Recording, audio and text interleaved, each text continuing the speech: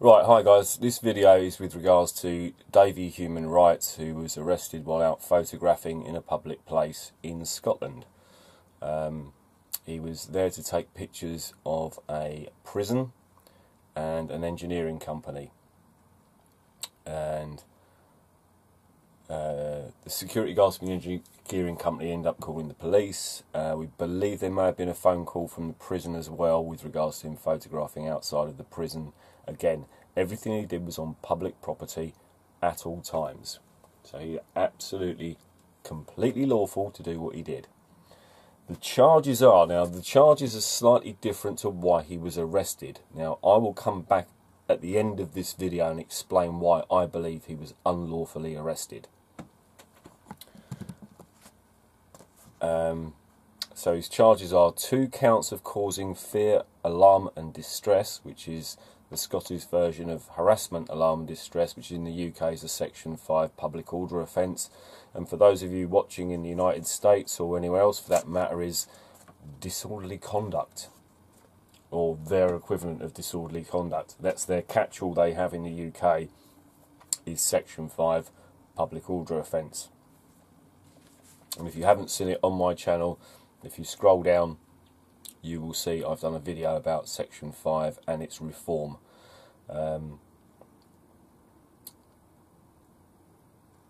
Again, I will go into the why I believe he was unlawfully arrested at the end of this video, because I want you to stay and watch all of this video because it's important. And sorry, this thing's getting misted up again, I don't know why, but let's try and sort of... Right, so these are the charges: 2 counts of causing fear, alarm and distress, 1 count of resisting arrest, 1 count of having an offensive weapon, and 1 count of, well, it's called Section 47 stroke 1995. We'll come back to that because it absolutely has no bearing whatsoever on why he was arrested.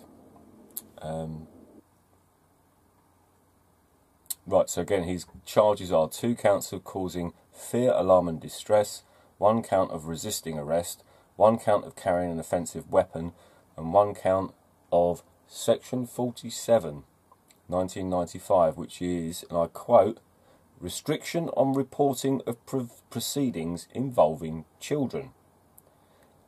Utter nonsense, because he hasn't done that. It's as simple as that. I don't know why they've thrown that in. It's just trying to chuck as many charges at this guy as they fucking possibly can. And I'll, again, like I said, I'll come back at the end of this video as to why I think he was unlawfully arrested. And I think I've got a very, very good case for why he was unlawfully arrested. Now, the law in Scotland provides the police with a Section 13 1995 Act where they can ask for your name, address, date of birth and nationality if they believe that you have committed a crime or about to commit a crime. So far, Davy's crime was taking photographs in a public place, so that's not a crime. He was videoing a prison and an engineering company. In between those 2 locations, there is a school. Now, I haven't seen anything on his video that shows that he recorded the school, and if he did, it's a public school, it's visible from a public place, and there is no offence of taking video of children in a public place. There is, obviously, filming indecent images of children. Now, that is an offence. But there's no evidence of that whatsoever. They had no reasonable suspicion that that was what he'd done. Okay, so just bear that in mind. Also bear in mind, say you're driving your car, and just to reiterate this fucking fact that some police officers don't fucking realise, and some people don't fucking realise, if I'm driving my car with my dash cam on and I stop at a pedestrian crossing to let some children cross in front of my car, am I committing offence by recording them? No, because there's no expectation of privacy in a public place for anybody. Anybody. Okay, so let's just make sure that's well and truly made a point. Right, in the first few videos that David uploaded after his arrest, he was already had a bad shoulder injury and he was having to take morphine. It was that bad. Thanks to the police handcuffing him behind his back and chicken winging him, as it were, i.e. handcuffing him and then raising his arms up behind his back, injured him even further. Right? When he was in custody, he was refused any medical treatment, which was a fucking atrocious fucking mistreatment of someone. He's now, well, he was really suffering after the first incident, so he was back on a lot of morphine. He put up quite a few videos trying to express his frustration and anger at how he'd been treated, and you know, those early videos after his arrest, you know, were sometimes, well, quite harrowing to watch. You know, I felt quite, you know, really sorry for the guy. You know, he'd obviously been through a lot of shit, you know, all for taking pictures in a public place. Now, I've spoken to Davy at length yesterday. I spoke to him for a good hour on the telephone.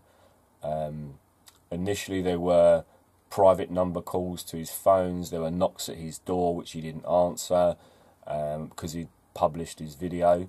That can only be, well, you know, it works with the retaliation stuff. So, anyway, I think what they were trying to do, and this is what we spoke at length about yesterday, is you now have a position where you've got one retired gentleman, you know, he's 62 years old.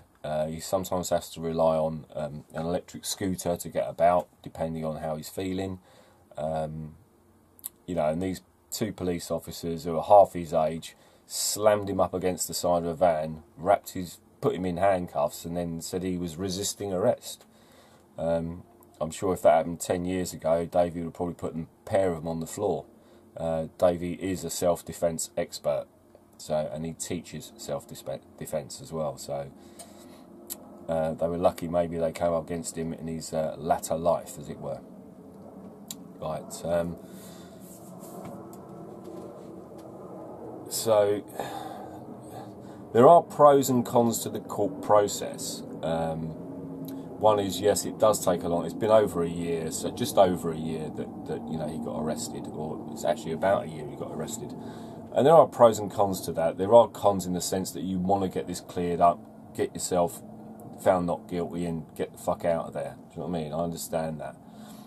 But the pros of it is it's given Davy a good year, not only to, you know, go through every charge they've given him and prove everything he hasn't done any of the things they've said. All right? So it gives you time to sort of pause, think, reflect, research, and go through everything to present your case. I believe Davy had a couple of solicitors who tried to get him to just take a plea deal, if you like, drop this and we'll drop that, plead guilty to that and we'll plead guilty to this and that kind of thing. And Davy, to much respect to him, said, no fucking way, I'm not doing it. You know, I'm not going to just sort of plead my shit. I did nothing wrong. Either you're going to defend me or you're not going to defend me. And as a result, Davy's now having to defend himself. So, a year on, his confidence is through the roof. I spoke to him the other day and I can't believe the difference in Davy after his first few videos he put out after he was arrested. He seemed like a broken guy that just didn't know what to do, where to go, how to, you know, and he's got a massive support behind him. We'll come back to that in a minute because I need your help. I need your help, and so does Davy need your help, right?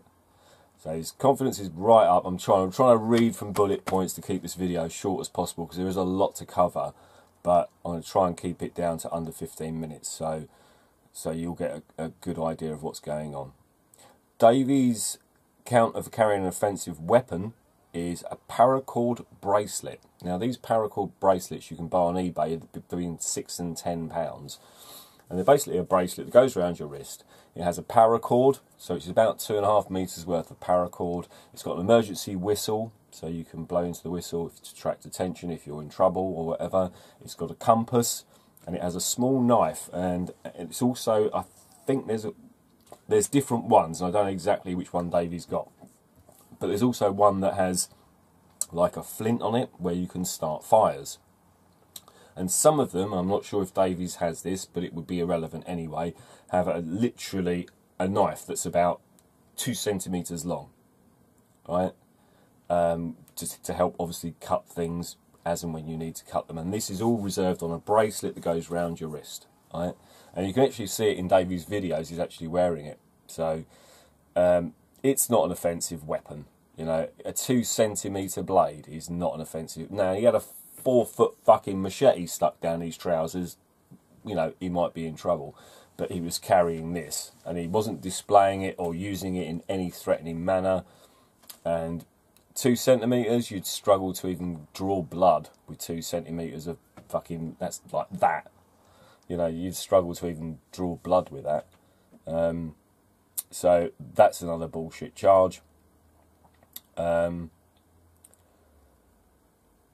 So let's get on to what I want everyone to do in this case is, I think, and I spoke to Davy about this, and he reiterated this himself, where he said that he felt that the prosecution, the judge, the prosecution's assistants, the police, all think they're dealing with a guy that's on his own. He's an elderly, single man, living by himself, and they seem to think that he's got no support, you know. And I want to prove this to them. And I want to show them how much support Davy's got. Because I know they're following this in the States, in Australia, New Zealand, in the UK. So I'm going to not monetize this video whatsoever. Because I want everybody, especially in the UK, to share this video. Mirror this video. Download it. Do what you want with it.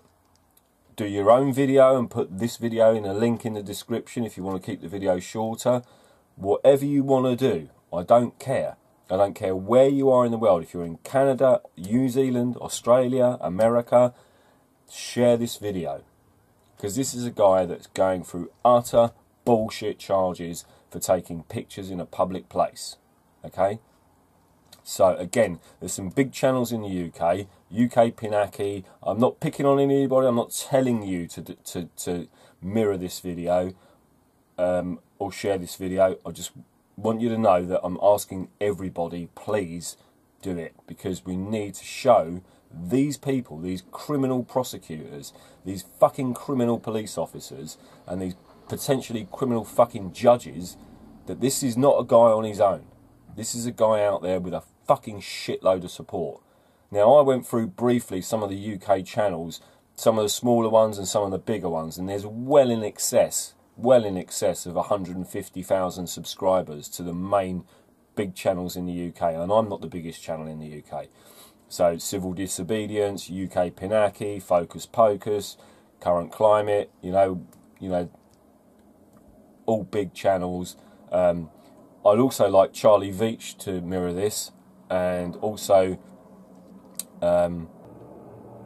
Danny Shine to mirror this as well, because again, you guys are going out exactly doing what Davy does, and I know we all do things differently. I do audits, and you know, you guys do the free speech stuff with the megaphones and the rest of it, but without the backup of the camera, then you can't do your freedom of speech, because you know you're going to get tucked up by the police. And we've seen it a million times on all the videos you guys do. And I appreciate Danny Shine, appreciate Charlie Veach, you know, appreciate UK Pinaki, who's, you know, was one of the first guys that did audits in the UK. So I'm not the first guy to do audits in the UK, let's clear that up. It was UK Pinaki that was the first one that did audits in the UK. So everyone, please mirror, share this video, do your own video, and put a link into the description of this one if you want, if it makes it quicker and easier for you. Whichever way you want to do it, I don't care. Pap, you're going to share it. I know you're going to share it, because you know, you're a top lad, and you know, we appreciate all the effort and work you put into the videos that you do. So please, everyone, please share this video, please mirror this video. I will not monetize this video, so that and everybody has carte blanche permission to share this video anywhere in the world. Let's prove to these people that Davy is definitely and by far and away not on his own. put a comment in the video, or any other video that's shared by anybody else. Put a comment, say where you're from, what country you're from, what town you're from, what state you're in, what county you're in, whatever it is. And let's try and prove to these people that, you know, this guy isn't on his own. Right, my outlook on the unlawful arrest. This is the reason why I believe Davy was unlawfully arrested. Because at the time of the video was shot, the two police officers in the van quite clearly state, or one of the police officers quite clearly states that under section 13 1995, he's asking for Davy's details on the basis that he's committed an offence, or they have reasonable suspicion that he's committed an offence. The offence quoted by the officer in the van is filming children. That is not an offence. So therefore Davy had every right not to give his identification, because filming children is not an offence, as I explained earlier. So therefore the arrest is then unlawful, because they asked for his identification, he refused to give it, and then they arrested him under that act because he didn't want to give his identification. Because what they were asking for his identification was for filming children. Now, if it was an offence to film children, why hasn't he been charged for filming children? Because no law exists that says you can't film children. The bullshit excuse they put up was section 47, which I explained earlier, which is reporting on children in court cases. And that's not what that's irrelevant, utterly irrelevant. So that's my outlook on why I think Davy was unlawfully arrested, because he had committed no criminal offence, they had no reasonable suspicion whatsoever, and filming children isn't illegal. It's as simple as that, whether you like it or not. And I know it throws up these connotations, and that's why the police use, oh, we've got to save the children, and all that bullshit. You know, it's not. It's nothing but. It is utter rubbish. So, again, most importantly, please like, share, subscribe to my channel and everybody else's channels as well. Please, everybody in the UK primarily, share this video. Whether you want to do your own video and just link this one in so the people have got the ins and outs and the pros and cons and all the information on what happened with Davy. He's going to court Monday morning, so please go to Davy's channel, and I'll link Davy's channel into the description so you can go and send him some support, send him some subs, send him some messages of support. You know, it's just, it really does help when, and I remember when Davy got arrested, you know, I think it was, I think I got the video, actually. I think I got the phone call from the police to say he'd been arrested. And I put a video out saying he'd been arrested.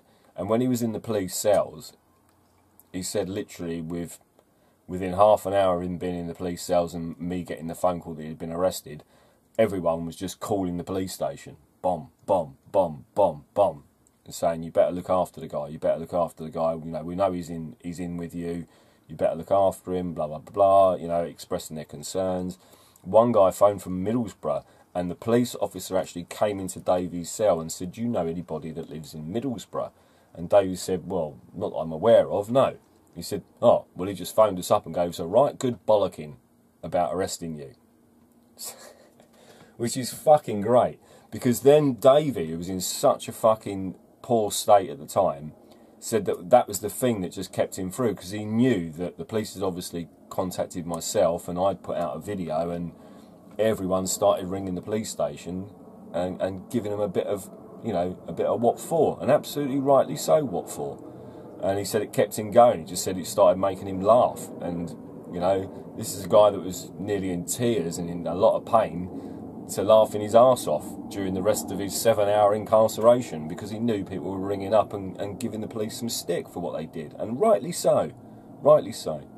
So, thank you for everyone for your support. Please go over and support Davy. I'll leave a link into his link in the description to his channel. Thanks to all those people that called when Davy was arrested and stuck up for him, and, you know, gave the cops a bit of grief for it, because they deserved it. They deserved it. They had no reason to arrest him. Absolutely none whatsoever. And I think I've proved that. So anyway, thanks for your support, much appreciated. And any questions, just leave them in the comments and I'll, do my best to answer them. But I think I've made it quite clear, what the hell's gone on here, and it's utter bullshit. So again, everyone, please share the video, get it out there. You guys with the bigger channels in the UK, do your bit to help someone out who's only got like, a tenth of the subscribers that you have. Because if he loses his right to photograph in a public place, you will lose your right to photograph in a public place. So it's in your interest to do it as well. Yeah, I'm angry about this. It is pissing me off, and I'm not sticking it on you guys with the bigger channels to do it, because obviously you can do what you like. You don't have to share it. You don't have to mirror it. But think about it properly before you take a decision, because if Davy doesn't have the right, none of us has the right. Cheers, guys. Take care, and I'll speak to you all soon.